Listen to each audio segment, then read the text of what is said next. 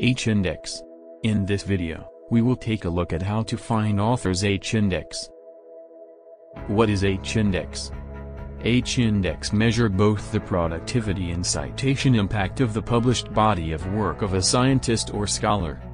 It is based on the set of the scientist's most cited papers and the number of citations that they have received in other publications. Formula. A scientist has index H if H of his or her NP, number of papers have at least H citations each, and the other, NP, H, papers have fewer than H citations each. Next. How to find an author's H-index using Scopus. First, click Authors.